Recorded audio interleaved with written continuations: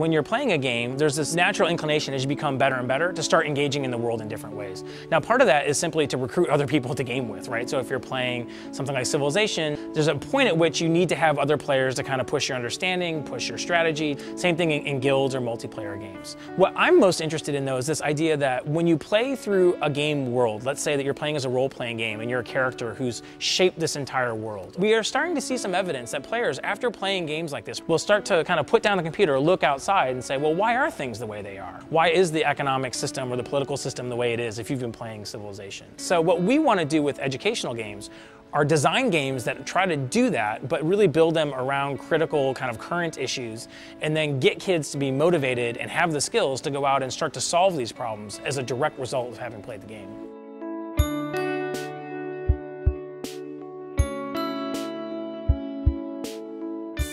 I study video games and learning, and I'm particularly interested in how video games function as learning environments, how game cultures around them function, and then can we design learning environments based on those ideas? So partly what we try to do is design games for learning, but then also design kind of the social organizations around them. So a lot of this is more than just taking games and trying to stick them, say, in a school, but it's really to fundamentally rethink how we do education.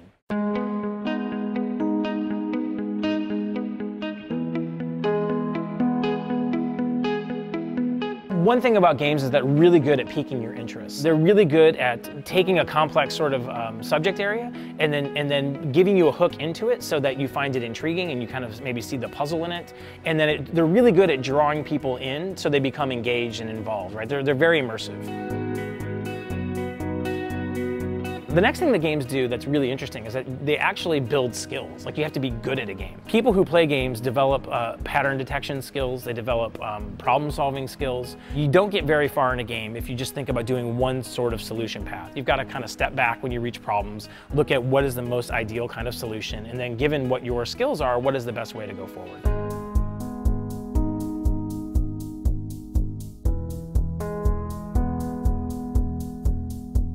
Kids in online spaces are really having the opportunity to take on adult kinds of roles and do a lot of complex sort of information management. You know, if you haven't ever tried to organize a raid, right, and get 100 people from all over the world to show up at the same time, on time, to be prepared, to have all of the things they need, to not mess up the group, to stay disciplined, it's a really complex kind of activity, right? And there are 13, 14-year-old kids around the world who are doing that right now.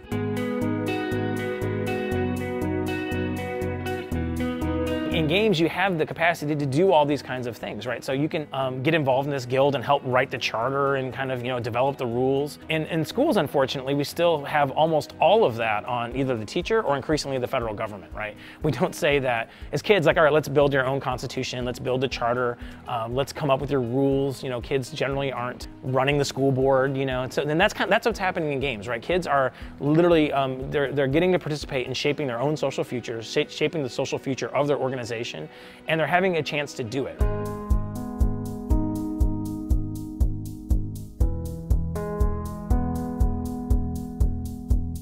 I think, to me, most interesting is when you see spaces that are cross-generational, right? So if you actually see guilds where you have kids doing that, but then there's also grown-ups there too. And our society is really bad about age segregation, right? You know, we have to say, you know, all the 9th graders can be in a room. Not even 9th and 10th graders can be in a room, you know.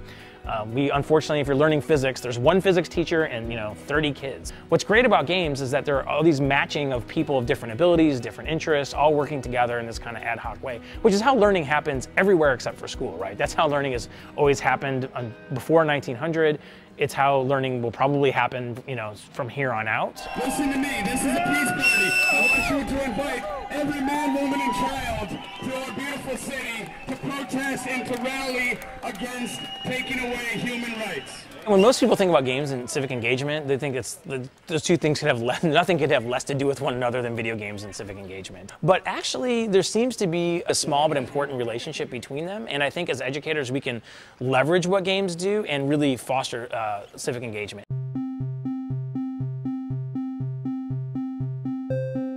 We have a game, for example, called Citizen Science. And this is a game where you're role-playing as an average citizen. It takes place here in Madison.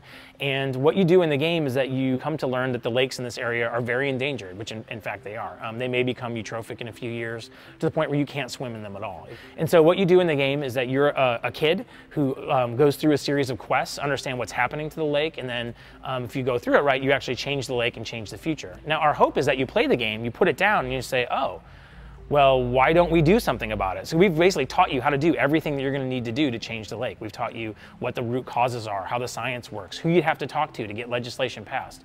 And so what we're hoping is that by the end, we'll have kind of a mass of students who are interested in the topic, they feel empowered, they have the skills, and then they're actually motivated to go do something about it.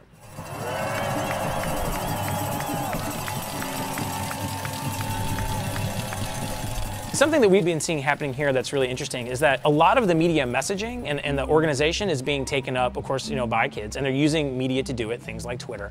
And because the social events and protests and rallies that are happening here have largely been driven by grassroots, it's largely been driven by participatory media, the mainstream media is not covering it. So we had the largest rally in the history of Wisconsin last weekend, and at best, Fox News had one camera. CNN cut away for about 10 seconds, right? And as people are realizing that, okay, the corporate-owned mass media is not going to get our message out, we need other ways to do it. I think I would try and convince him to just negotiate and stop being so proud and stubborn. I tell him to listen to the people of his state. If I had to say something, I'd say, as much as you want to deny it, these are your constituents. I would tell him he needs to stop and listen to the people of Wisconsin. Don't get me started. You see things like mobilization and using Twitter. You see people sharing, producing videos and sharing videos to get their message out. That sort of instinct to do that, I think, comes in part from growing up with participatory media like games.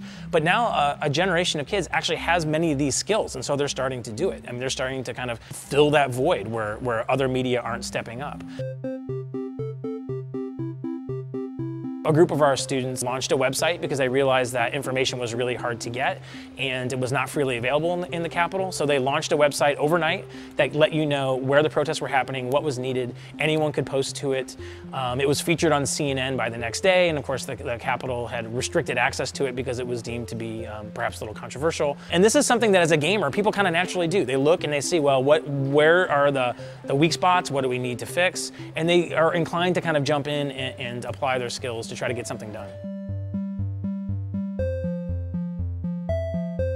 Well, a lot of the skills are really related to design. Really good players, if they're playing collaboratively, have to form teams, for example, right? So they have to design their own team, they have to design their own kind of team rules, or they have a guild, they have to write a charter, they have to build a website, they have to recruit people.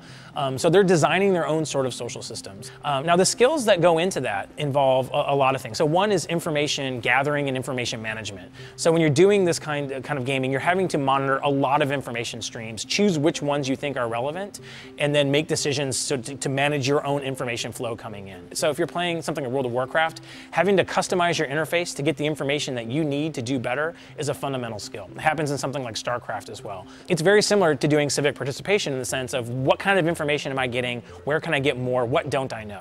What are other, if you have a strong feeling on one side of an issue, do you know enough about what the other side, say, is doing? Do you know enough about kind of what's happening from different information sources? That's part of, I think, what games are such a key piece of what we call participatory media. The idea that you are actually shaping the content, shaping the experience, helping shape the world.